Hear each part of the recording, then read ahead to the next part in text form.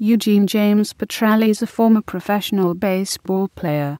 Petralli played for the Toronto Blue Jays and Texas Rangers, both of Major League Baseball's American League, for part of 12 seasons from 1982 to 1993. Primarily a catcher, he also played first base, second base, third base, outfield and designated hitter. Petralli graduated from John F. Kennedy High School in Sacramento, California, and went on to Sacramento City College. He was drafted by the Toronto Blue Jays in the third round of the January regular phase of the 1978 amateur entry draft.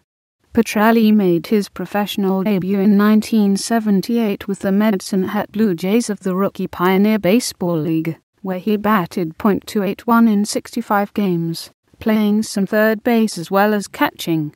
The following season, he started the year with the Class A Dunedin Blue Jays, batting .288 in 52 games, then was promoted to the Triple-A Syracuse Chiefs, where he batted .232 in 18 games. In 1980, Petralli was assigned to Double-A with the Knoxville Blue Jays. In his first full season all at one level, he played 116 games and batted .285 with 3 home runs.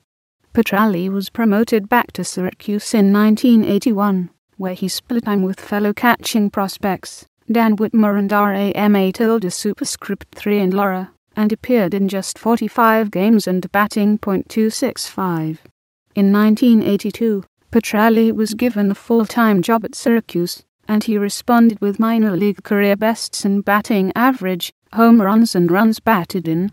This earned him a September call-up, and he made his debut on September the 4th, pinch hitting for catcher Buck Martinez and striking out.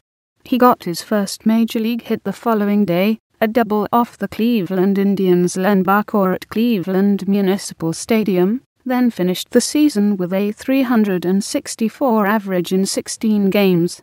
With Ernie Whitten Martinez still around to handle catching duties for Toronto, and designated hitter Cliff Johnson available for emergencies, Petralli returned to Syracuse in 1983.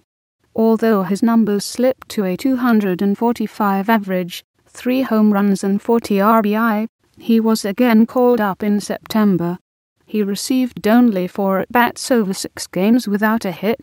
In 1984, Petralli made the Major League roster out of spring training, but appeared in just 3 games over the first month of the season, batting 3 times without a hit.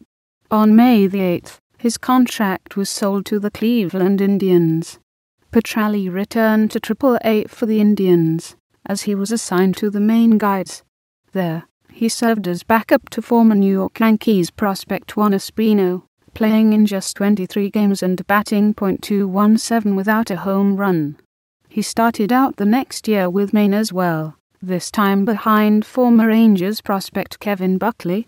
After just 2 games with the Guides in which he had 1 hit in 7 at-bats, Petralli was released.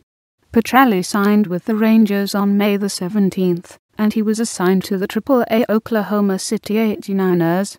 In 27 games, he batted .263. In early July, he was called up to the Rangers to replace injured starting catcher Don Slaught. Petralli made his first appearance for the Rangers on July the 9th against the Indians, going 0-for-2. Petralli's first hit as a Ranger came in a 6-A circumflex 0 defeat at Yankee Stadium on July the 12th against Yankees pitcher Ed Whitson. With Slaught missing most of the next 2 months, Petralli split time with Glenn Brummer, but when Slaught returned, he assumed Brummer's role as Slaught's primary backup. Brummer was released after the season. Petralli finished the season with what were, to that point, career highs in most categories, including his first major league stolen base. He batted .270 with 11 RBI in 42 games with the Rangers.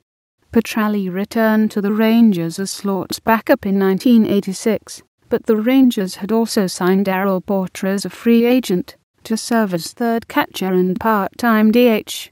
When Slaught again was injured in May, the Rangers added a 4th catcher, Orlando Mercado, to the roster, and continued to carry all 4 for the remainder of the season.